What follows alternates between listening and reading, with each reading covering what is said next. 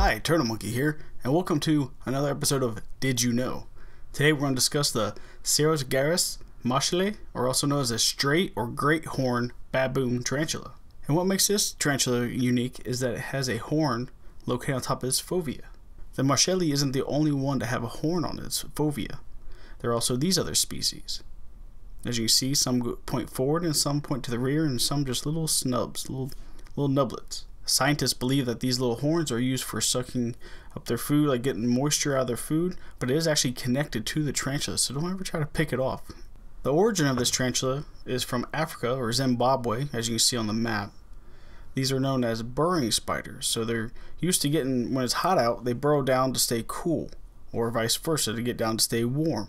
So if you have one, or if you're planning on getting one, make sure your enclosure has something to accommodate that, like this. Here is mine.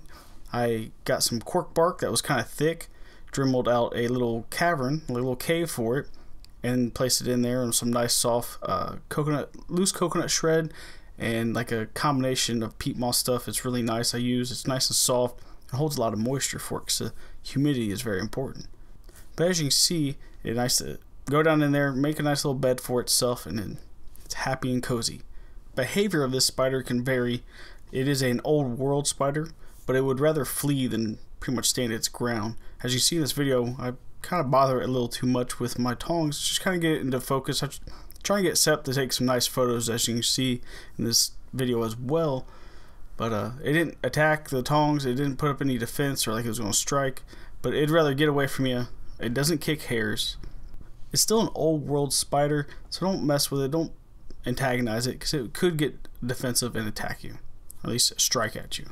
Now their venom, if they do strike at you, their venom is probably as strong. There's no real science on it, or research that has been done to determine the potency of it. So like any other tarantula, use caution, don't try to make them mad or agitate them, and treat them with respect. Now the max size of these, their body can get up to 6 centimeters, and their span, or like from one toe to the other toe, like the width, can get up to 15 to 16 centimeters. So they get pretty big.